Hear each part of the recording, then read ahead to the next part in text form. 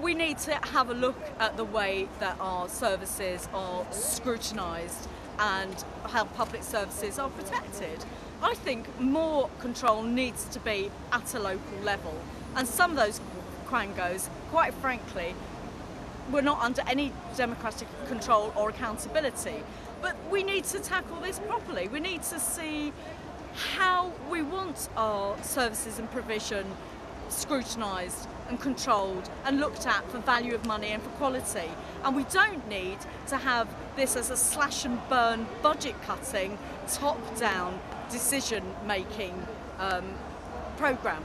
We need to have a look at how we want to provide those services. And I think probably some of those Quangos would go, but this is not the way to do it.